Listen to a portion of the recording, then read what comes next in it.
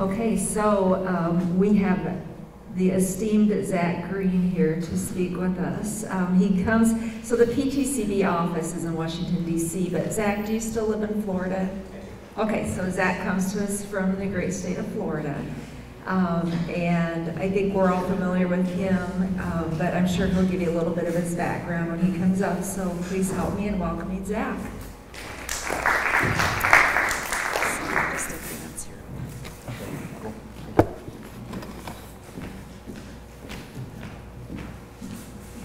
Hello, everyone. So today I'll be presenting Making the Case for Advanced Pharmacy Technician Roles. Well, this will probably be a little bit more conversational in a presentation because I kind of want to hear from you all about your paths as pharmacy technicians and how it fits into a national landscape and how that all builds on advancing the profession. So I currently serve as the Associate Director of Partnership Development at PTCB, and most recently have been asked to chair the Pharmacy Technician Educators Council, which is the newest division of PTCB. This is association membership that represents pharmacy technician educators. This is my disclosure. I'm employed by PTCB. So I'll describe some advanced pharmacy technician roles and then explain the impact advanced pharmacy technician roles have on the practice of pharmacy, identify practice settings for advanced pharmacy technician roles, and then discuss state and federal regulations that impact pharmacy technician roles and responsibilities. So let's do a quick snapshot of current practice. This is a slide that I've included in many of my presentations over the years, which I find interesting that it hasn't been updated over all this time. But the BLS defines pharmacy technicians as those who help pharmacists dispense prescription medication to customers or health professionals. So it's a very general, very vague definition of what pharmacy technicians do. About 447,000 in the United States as of 2020. There are various points of entry to be a pharmacy technician. So I'll start with board regulation. This is usually where a lot of confusion comes in between registration, licensure, and certification. Oftentimes those terms are used interchangeably and they mean all different things. So registration is quite simply, you can think of it as being put on a list. Just by the Board of Pharmacy knowing that you're a pharmacy technician working in pharmacies. There are sometimes stipulations or requirements to get on that list, such as a background check, fingerprints, paying a fee in some cases. And then there's licensure. Licensure consists of also being on a list, but usually comes with an education component requirement to be licensed in the state, and then you also receive a license where you could hang on the wall in the pharmacy, similar to what pharmacists have. So the third is certification, and this is completely independent of board regulation. Board regulators sometimes include. So certification is typically, or is generally put forth by an independent organization that develops a certification exam that determines competency for that career or that specialty. Oftentimes, regulatory bodies include certification in pathways to licensure and or registration. So how many here are registered with your state board of pharmacy? Is anybody here licensed with their board of pharmacy? Licensed? Excellent. Yes, in California. Okay, yes and yes. Is it?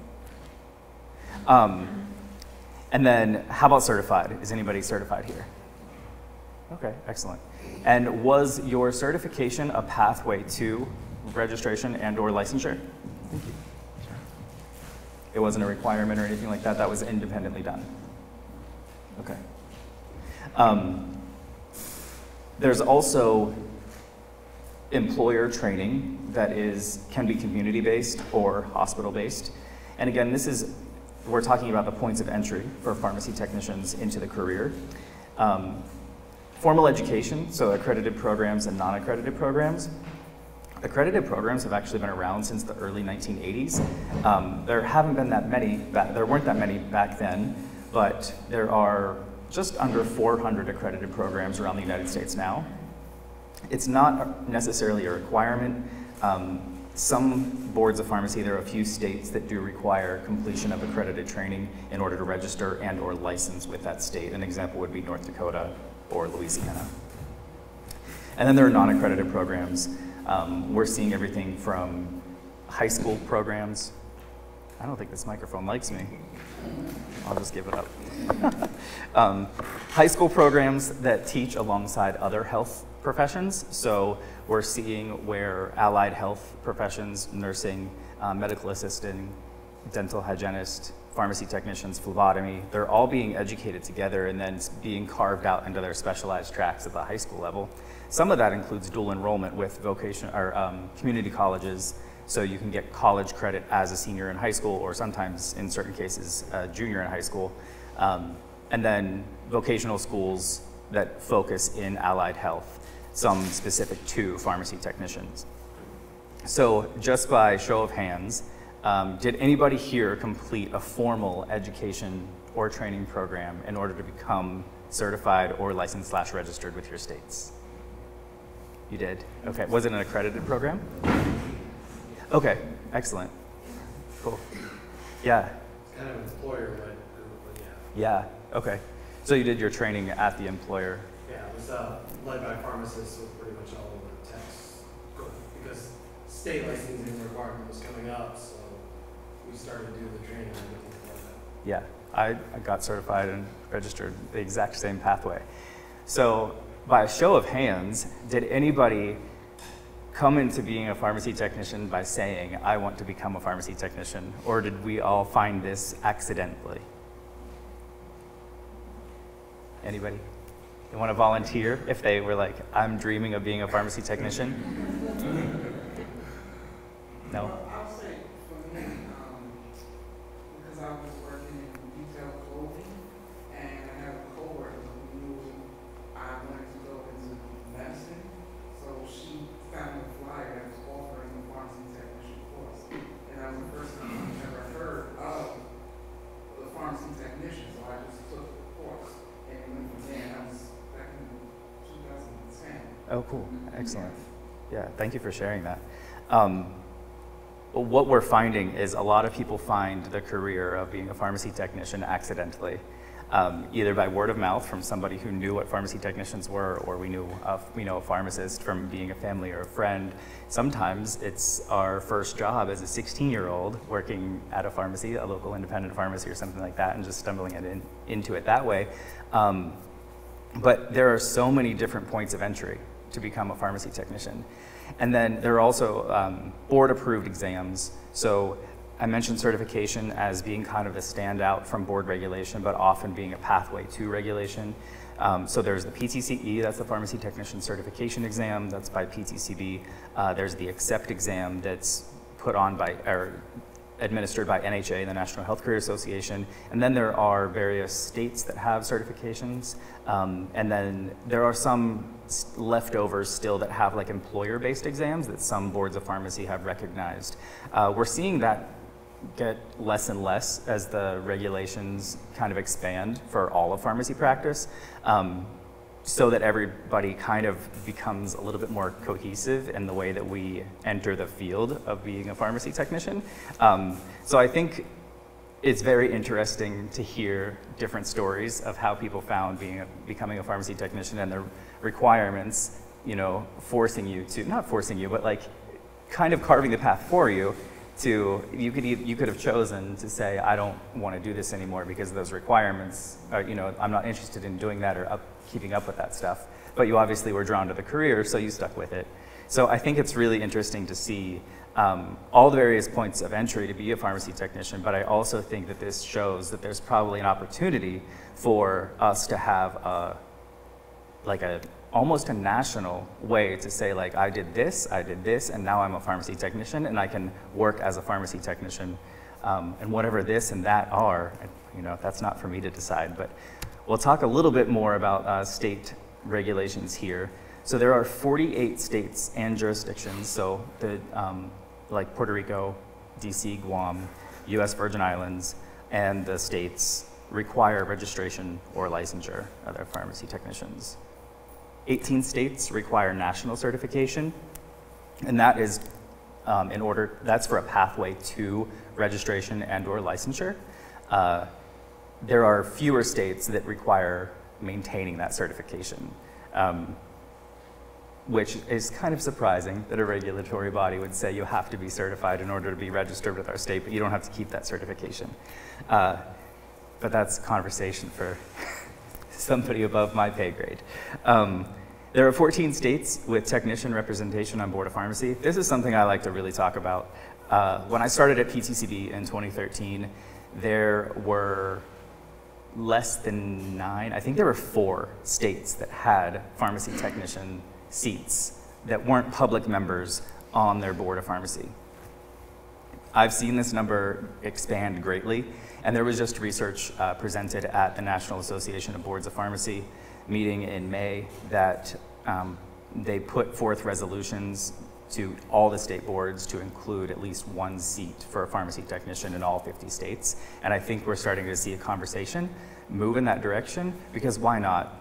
Like, pharmacy technicians should be part of the conversation to decide what our requirements are for registration, for licensure, for certification, for education, because we all do that. We've all been through it.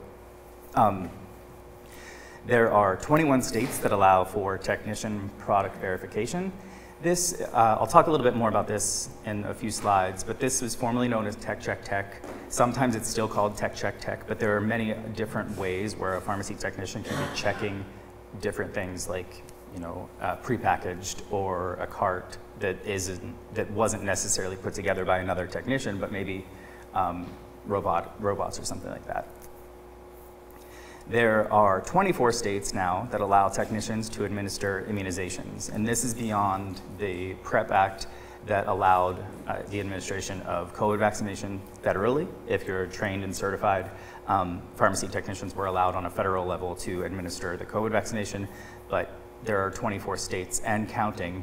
This is moving so fast that this slide actually might be out of date, that more and more states are coming on board. And it's not just for COVID, it's for many other things that pharmacy technicians are being able to administer vaccinations for. So there are a lot of states that are doing things, but there is one state that is lagging. I hope nobody's from Hawaii. I don't want to put them on blast or anything like that, but Hawaii is the very last state that doesn't have any type of regulations underway for pharmacy technician. They did just start a focus group with their State Board of Pharmacy and their colleges of pharmacy. So I'm hoping that that leads to something forward, at least for registration, because if you think about it from a pharmacy technician point of view who doesn't know anything about pharmacy, other than that's where pills come from, like, if I'm not registered with the Board of Pharmacy, I can go to Grandpa Joe's pharmacy on one corner, and I can work there as a pharmacy technician and steal everything that I can go sell on the street.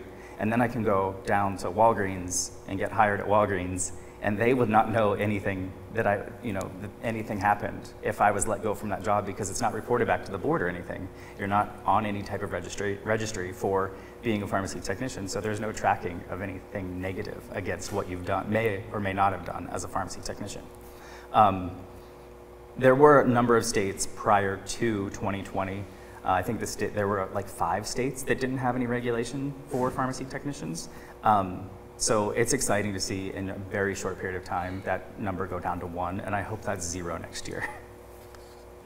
Comment on Hawaii, that surprises me because I'm able to see membership come into our association, and we have a healthy number of Hawaii residents who are members getting CD. That's excellent. Isn't that surprising? Yeah.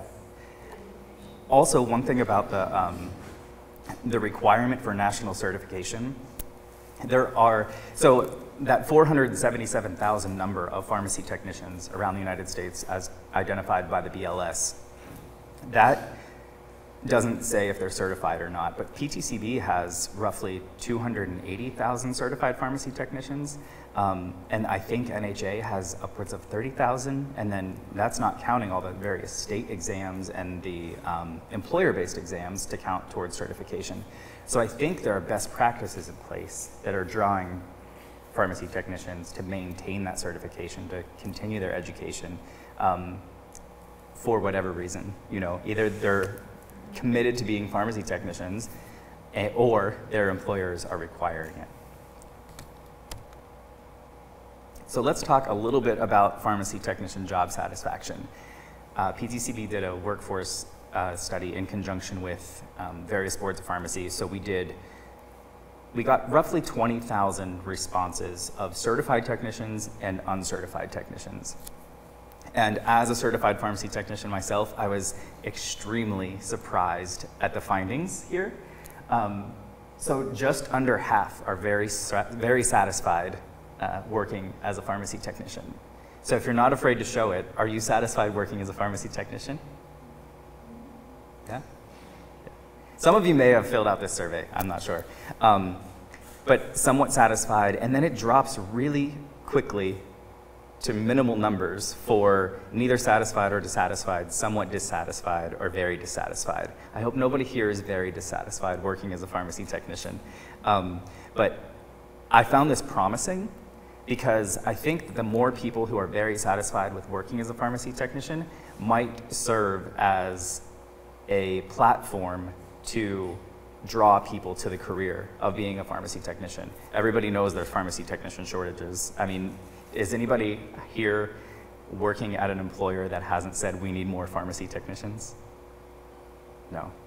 Yeah, it's a national trend and it's been going on for quite some time. So I think there's a lot of talk of like, how do you make a profession attractive to younger generations of like, I'm just learning about science and I'm good at science, but maybe I'm not cut out for college. And to be a pharmacist, 4 + 4, in some cases 4 + 7, or 4 + 3, 6, 7, 8 years, whatever. There are very capable people who could be very strong pharmacy technicians that might not even know the career exists. So I think this is promising to know that there are lots of people who are satisfied working as pharmacy technicians. And if we can get a way to convey that message through associations, through social media, something, I don't know, it has to be almost organic to have people learn about being a pharmacy technician or the pharmacy profession in general. We asked what would increase job satisfaction. So the highest response was, I think probably to nobody's surprise, an increase in hourly pay. I will say, adding on to that, you can't just throw money at a problem and make it and have that be sustainable and last and draw people to a profession. The second highest response was opportunity to advance, which I think is really exciting because that's what's happening to the pharmacy profession. So I think people are listening, and by people I mean employers and regulators. More responsibility as a team member. I think that question, or the response here is, I guess it's powerful to say team member, because does that mean a team member on the healthcare team as a whole? Does that mean team member in the pharmacy? Or like, who defines what that team member means? But I like to think of it as, if I were answering this survey, a team member, like a healthcare team member as a whole. Interdisciplinary education, like cross-training, not necessarily cross-training about roles and responsibilities, but like the responsibilities of pharmacy technician as it pertains to a nursing staff, for example. Like nurses being educated on the difference between a pharmacist and a pharmacy technician. I think having pharmacy technicians recognized as pharmacy technicians, and then also being recognized for advanced roles and the ability to do advanced things is extremely important for job satisfaction, because we've heard this before, and I'm so happy that it's going away, and I hope I never have to say this again, but just technicians is starting to go away. Like, I'm starting to hear it less and less and less.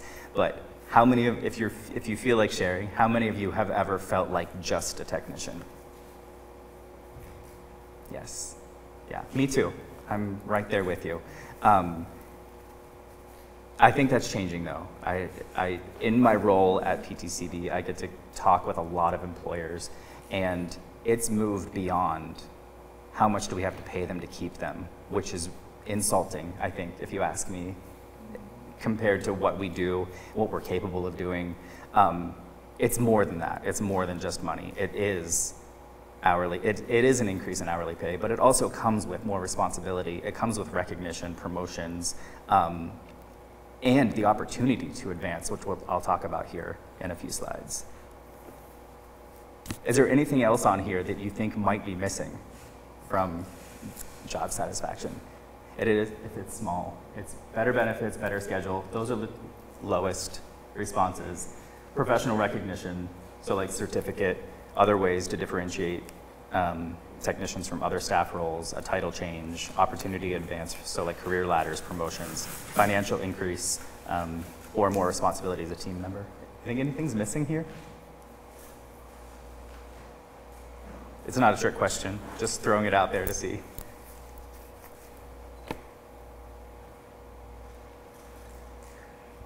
That's okay if not.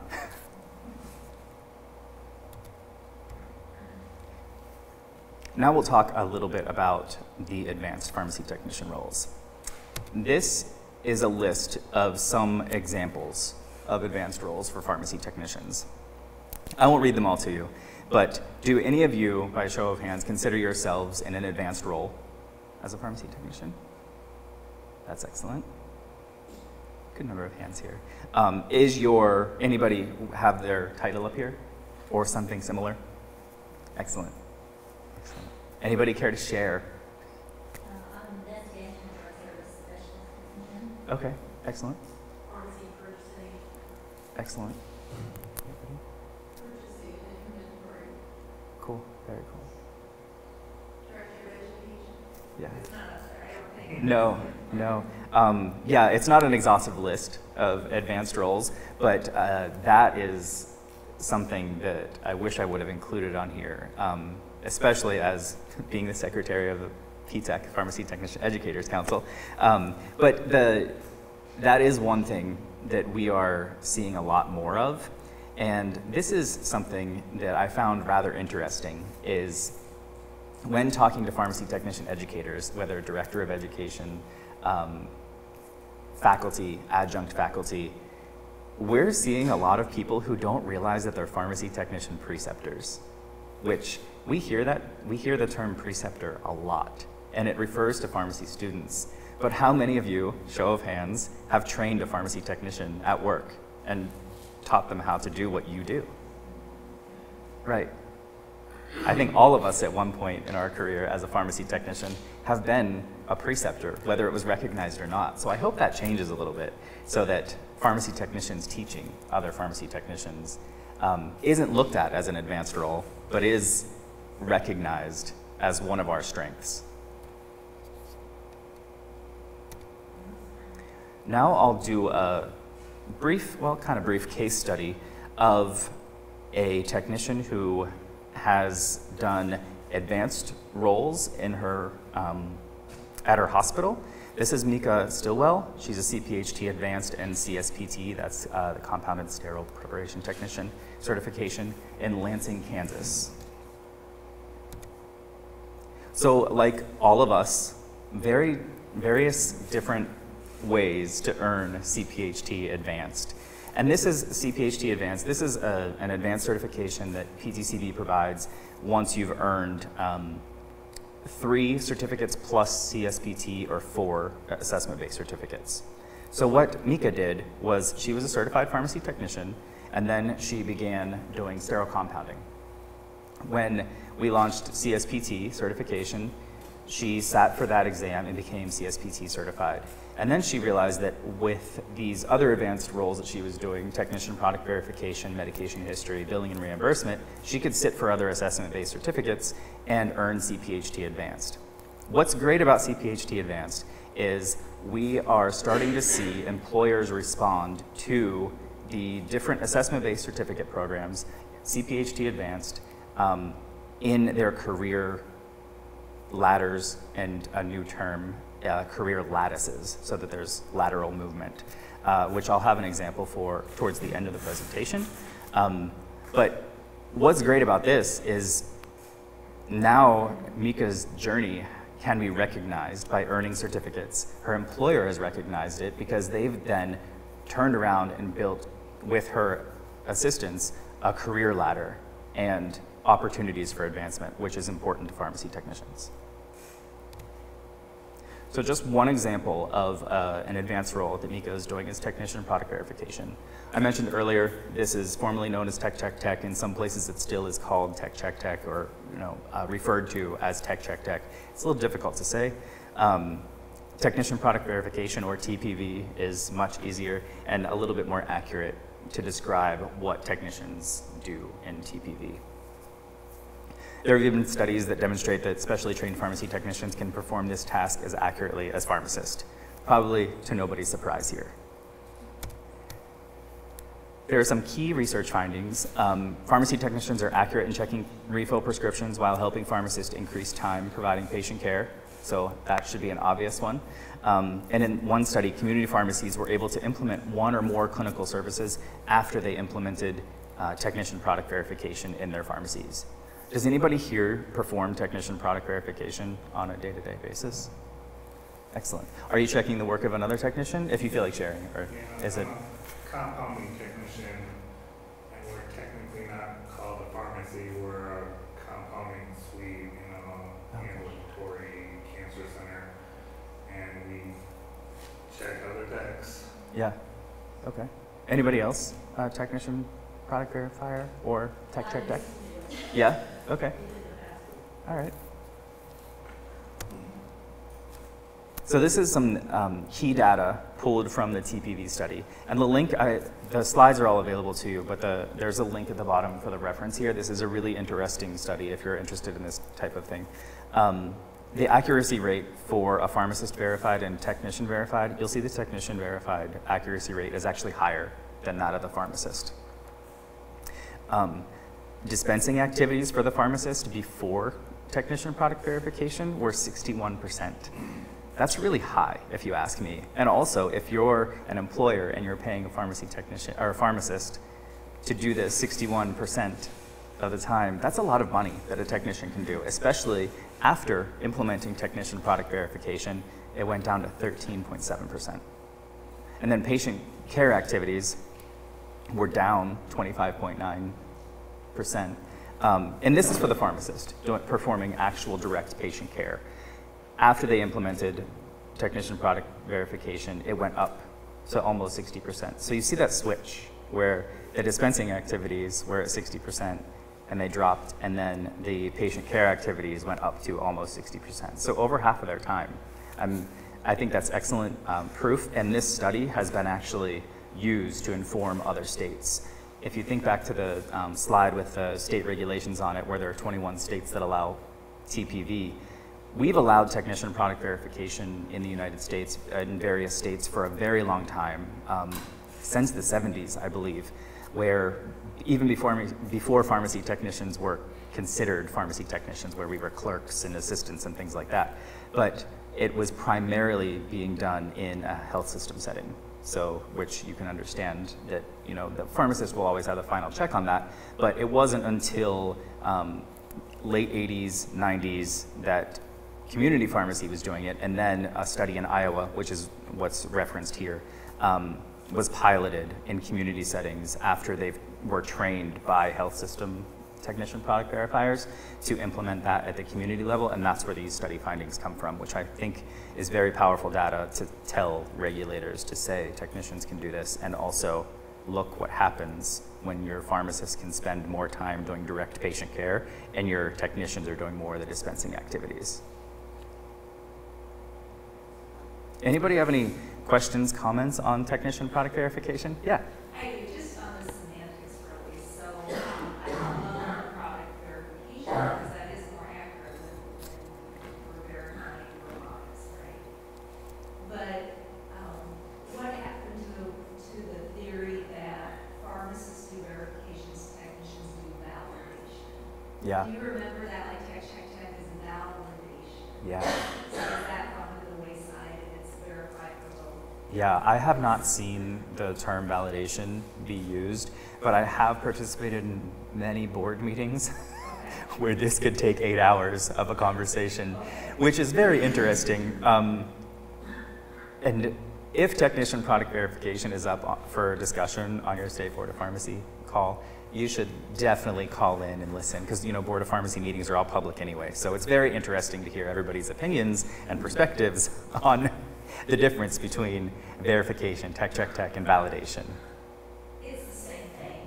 Yeah. Yeah, and so I think they're just wanting to use that different word to clarify this is not a high salary. I don't know, but it's, thank you. So you're not really seeing the validation anymore, it's verifying it across the board. Yes. Okay. Yeah, that's, in most cases, I don't think there are any regulations in place that have validation written with that word. I could check for you, but I don't think it's anywhere firmly written. There are a number of states that have done some relatively creative things, Idaho being one of those, where they've kind of wiped away all of their regulations for pharmacy technicians, and they're saying, pharmacists, this is ultimately your license, so if you train and you trust your technicians and they meet the minimum requirements, we're allowing you to delegate whatever you want to them, which I think is really powerful. I don't know where that will lead. There are a few other states moving in that direction. I don't necessarily have an opinion on it. I think that in a state, so I practice as a pharmacy technician in the state of Ohio, which has had at the time very loose regulations for technician product verification / tech, where they didn't mention it at all, so we could do it. But it was like, it was checking if somebody pulled something from the stock room and put it on a cart to deliver it to the nursing unit, and it was like just normal saline solution, like a liter bag of it. There were certain pharmacists that required a pharmacist to check that the technician pulled a liter bag of normal saline solution, which is understandable in some cases, but there were some pharmacists who were like, I trust these technicians on staff during this shift, please just get this up there as quickly as possible because they need it, rather than putting it in the queue for a pharmacist to check that 0.91 liter times 12 equals 0.91 liter times 12. All right, so our next case study is a woman by the name of Kimberly Metcalf. She's also a CPHT advanced, but this was a different approach. She is not a CSPT, so she doesn't do sterile compounding. And she works out of Cedar Falls, Iowa. So also a CPHT. In this case, Kimberly did 4 assessment-based certificates because she was working in these 4 various advanced roles. So medication history, technician product verification, billing and reimbursement, and hazardous drug management, which allowed her to earn CPHT advanced. Does anybody here work in hazardous drug management? Yeah. Excellent. Medication history. Or MedRec, sometimes they call it. You have it in the past? Okay. There's nobody here with the title Med History Technician currently? Okay. That's what we're going to talk about now with this specific case study. So medication history, trained pharmacy technicians contribute to the medication reconciliation process, MedRec, by collecting, documenting, and verifying medication information. Pharmacy technicians most commonly collect medication histories in community pharmacies, emergency departments, and ambulatory care clinics. Really every practice setting where we're able to do medication history. I don't know much about mail order. Does anybody here work in mail order pharmacy? I think there's less patient interaction there, but that might be a practice setting that doesn't necessarily do much medication history. But it's not happening in that environment. Some key research findings, which is also linked here if you're interested in reading about it.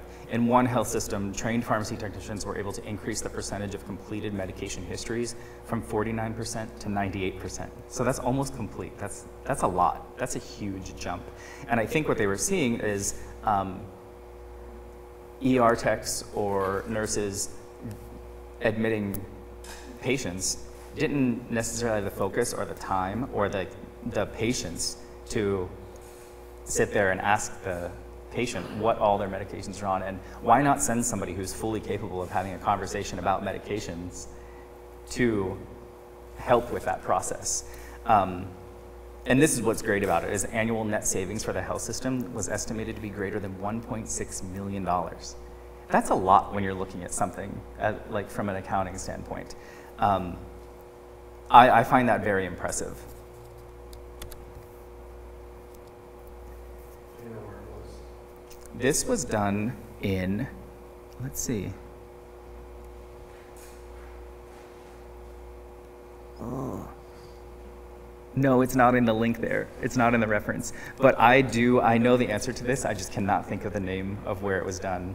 My other presentation has slides about the exact hospital site and the process they went through, because it was a big deal to like have other teams, other healthcare members of the healthcare team give up that responsibility and give it to pharmacy technicians. So they had to like rework some rules to allow for the pilot to do the study for this, but I can look it up for you. So 6.1 medication discrepancies per patient, and then 28.5 minutes to complete medication history. And this is estimated per patient cost avoidance of $210, roughly $210 per employer.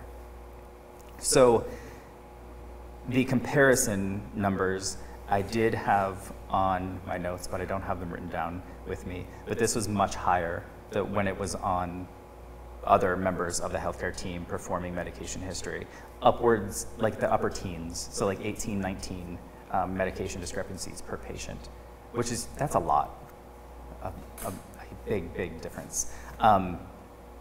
One thing I will say about this, and the reason I wish I had the name of the hospital referenced and like where it happened, is there is a state that says a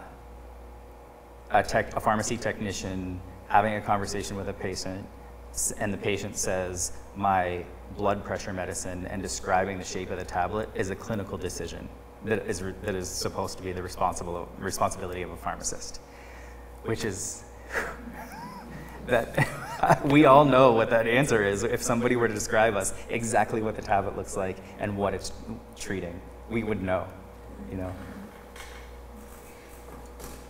So the hoops that people had to jump through to get things changed, to allow pharmacy technicians to just have those conversations. And another personal example is if a nurse called the pharmacy and said, can I mix this drug with dextrose or normal saline? As a pharmacy technician who has made that drug 100 times, I know the answer to that, but I'm not legally allowed to tell them the answer to that. Like that's considered, you know, a clinical decision. I think defining what that is probably shifting a little bit, but then you get into the semantics of identifying what that is and who makes that final decision. But what's great about states like Idaho is if the pharmacist on duty trusts the pharmacy technician staff to make the answer, that's less time that the pharmacist has to answer a question that 13 other people in the pharmacy could answer that aren't pharmacists. So now I will talk about an employer example, but before I move on to this employer example, by a show of hands, if you feel like it, if you've been a pharmacy technician for 20 years or more, if you feel like sharing. Yeah, okay. And if you feel like volunteering, did you have a career ladder or a career lattice or a structure when you came in to be a pharmacy technician? Did you know that did you see other opportunities other than being a pharmacy technician? Like were there opportunities laid out for you? No? No, we started a couple years into it. Yeah? Yeah, we developed one after a few years. Did anybody report to another pharmacy technician when they were hired as a pharmacy technician? Yes. Okay. No? I find that interesting, just because if I'm a prospective pharmacy technician and I'm being interviewed by a pharmacist, one of my questions would be, you know, what are my advancement opportunities? Or even if it's another technician, what are my advancement opportunities? And sometimes those advancement opportunities are, we have 5 Tech 1s, 2 Tech 2s, and 1 Tech 1, and that person is maybe never leaving their job by the time you've been there 15, 20 years. So what does that look like as a long-term career for us as pharmacy technicians? That's excluding any type of conversation about advanced roles and implementing things and growing a career ladder and developing it internally, like your example. So this academic health system, University of Missouri Healthcare, this is kind of an anomaly, although people are looking to this institution to build their own lattices and apply what they have done to their other locations, other health systems. And I will say that this is primarily focused in health system. I think we see the first advancement of pharmacy technician opportunities and roles in the health system side, and then the community side kind of catches up as they can fit it and make it apply, like with technician product verification, doing MTM, things like that. But again, regulations have to change in order for all of that to happen. So this was a really creative approach, and they have 6 hospitals. They have 80 plus specialties. They have in and out patient pharmacy services. There are 289 staff members, which is huge. 89 certified pharmacy technicians. Does anybody else here work with about 80 pharmacy technicians, other pharmacy technicians? Yeah?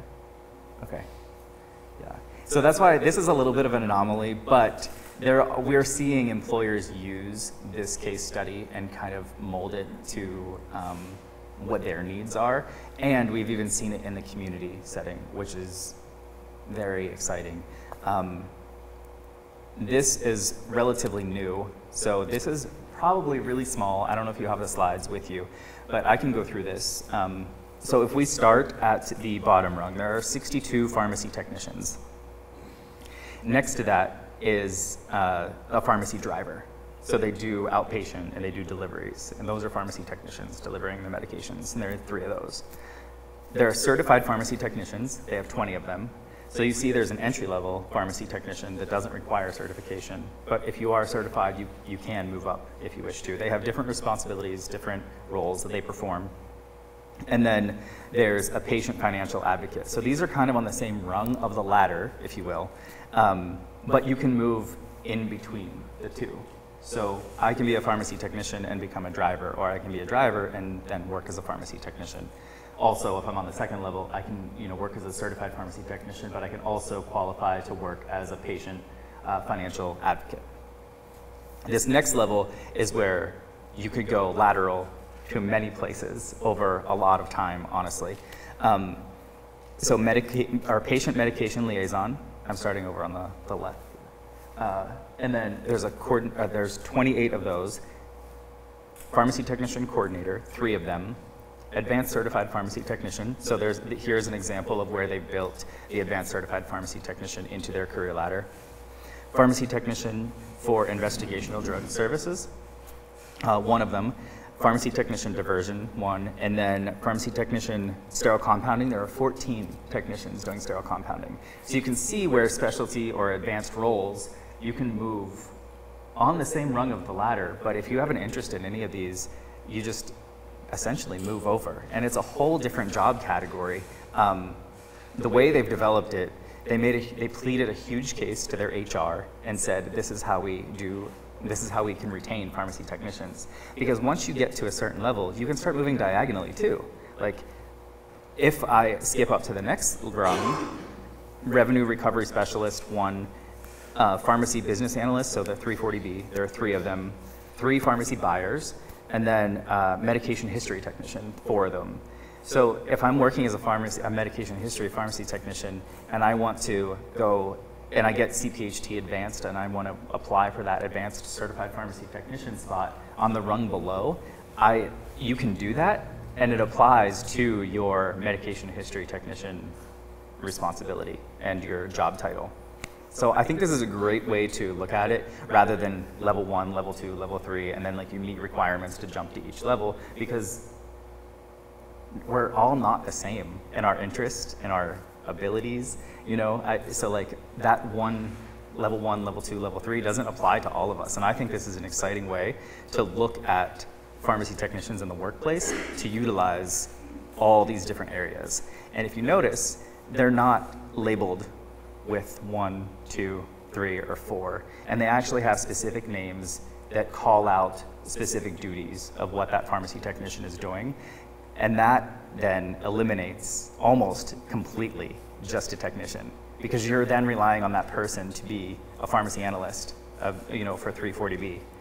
And they take away, it doesn't really take away from being a pharmacy technician, because you have to be a pharmacy technician to do that role, but that role is called out, and it's not just pharmacy technician. So up to the next level, there is a pharmacy systems analyst, one of them, and then a reimbursement specialist, 2.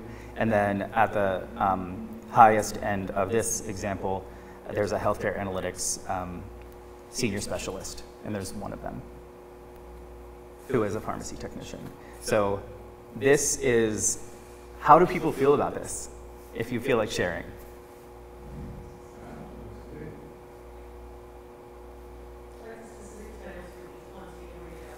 Yeah.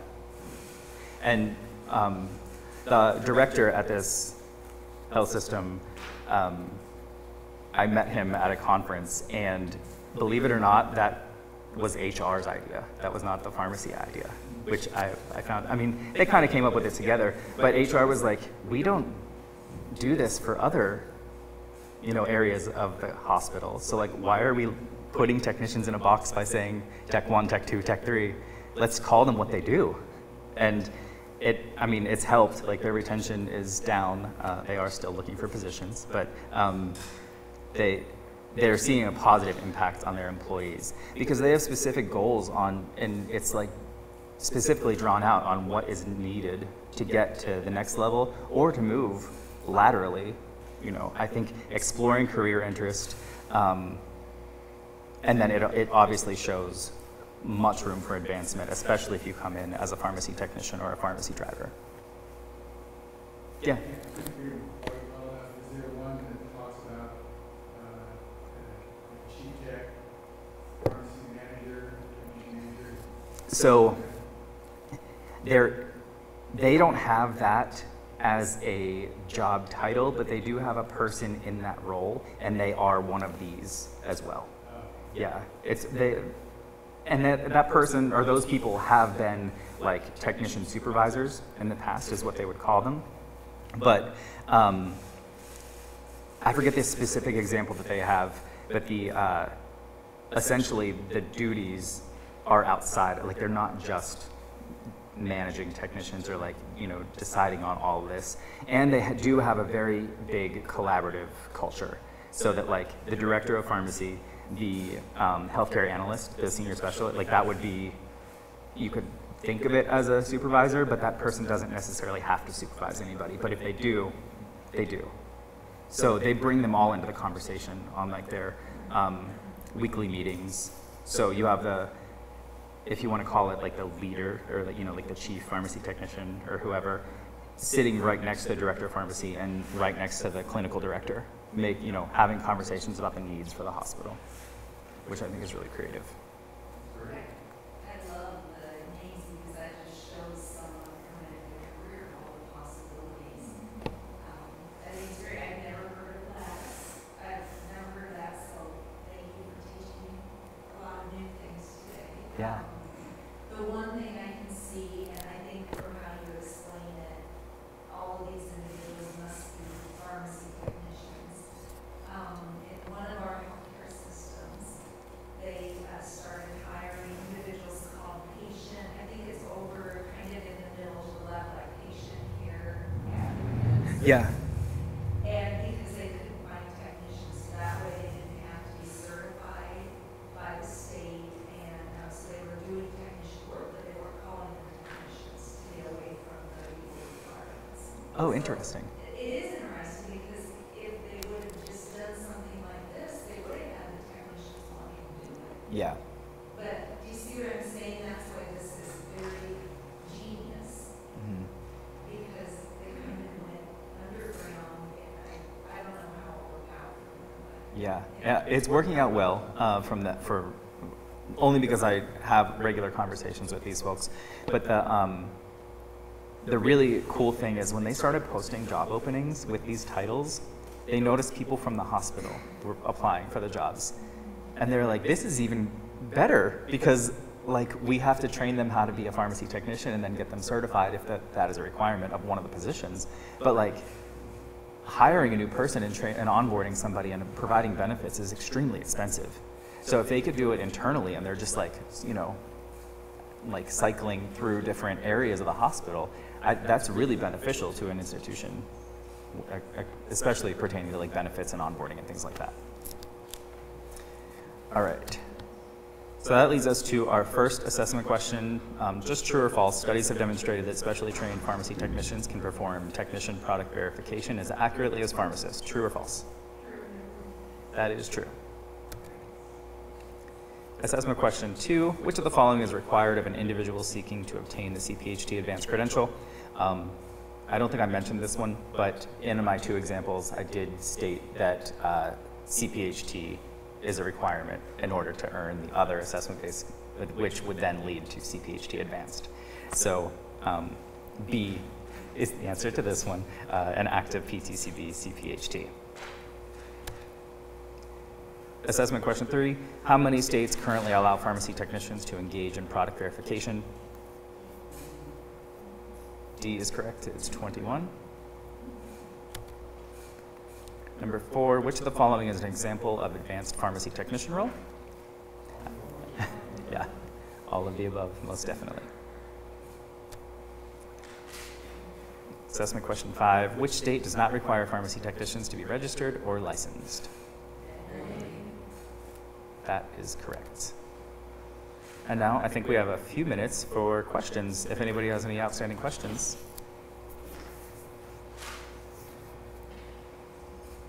No?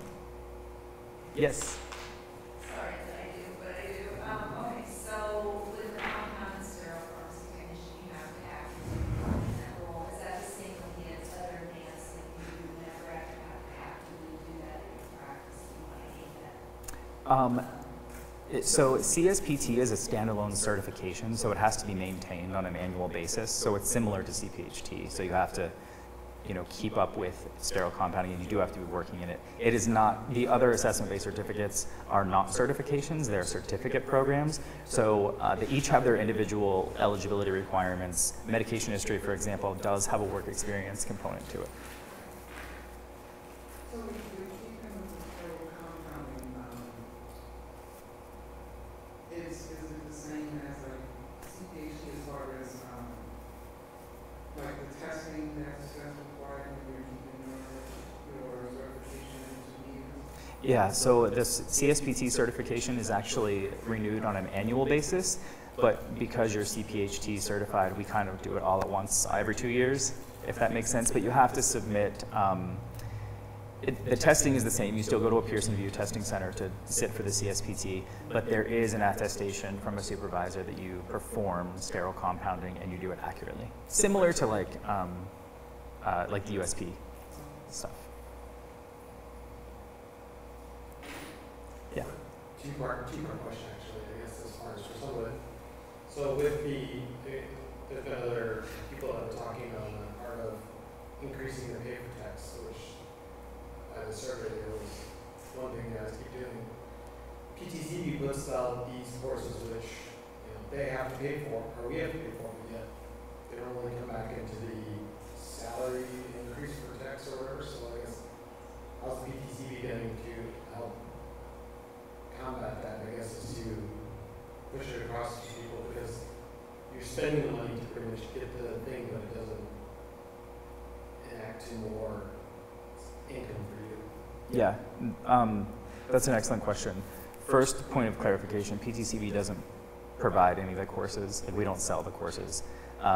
We approve courses for the assessment-based certificate programs, and those they're required to be ACPE accredited so that you're earning CE while you're learning. So it counts toward your CPHT plus your assessment-based. It makes you eligible to sit for the assessment-based certificate. And then the second part of the question is presentations like this happen in front of large employers like at ASHP mid-year, at APHA. So PTCB doesn't necessarily do any advocacy, but we like to say what technicians do, what certified pharmacy technicians do, and the evidence of the assessment-based certificate programs and CPHT Advanced being built into career ladders and career lattices is being heard and being implemented. So we're hoping, and I should say, that also comes with title changes, raises, promotions, the things that are important to pharmacy technicians. That is happening. It's a little bit of, when we launched the assessment-based certificate programs, it's a little bit of a chicken and egg kind of thing, because to that point, we knew pharmacy technicians were doing them, but should we recognize them first with the assessment-based certificates, or should the employers recognize them first? And thankfully, we've created them, and then the employers are responding by recognizing them. And it's not happening immediately. Nothing in pharmacy moves quickly unless a pandemic happens, but we don't want that to happen again. So it is moving in that direction. Are they ever going to move away from their contract with Pearson to pretty much then go back to that, like doing it at home or whatever? The assessment-based certificate. Yeah, it does some of them at home, but then also like they have to make you take your camera and show everything around it. It's completely empty and all that stuff. Yeah. And the sad thing is like with Pearson, when you go there, they can't ever tell you anything. You know, it's like they won't tell you if you passed or not or completed. They're just a proctor. Yeah. And they have no knowledge of what's going on. But yeah, they're kind of Yeah. exactly the best group to do it with. Yeah. I don't know the answer to like if that contract will ever go away. I know it's working pretty well. PTCB as an organization believes in the strength of its exams and the security behind it and the importance of that. So I don't foresee it being easier, you know, to like just walk into a room like this and take an exam. But I will say that online proctoring is again available for all of the assessment-based certificate programs. So you can take it at home, but you still do have to do the camera test and all everything like that for the security purposes. Okay. Good questions. Excellent. Thank you. All right. There's my email if you have any questions. If you can see it, it's zgreen@ptcb.org. Thank you so Thanks, much. everyone.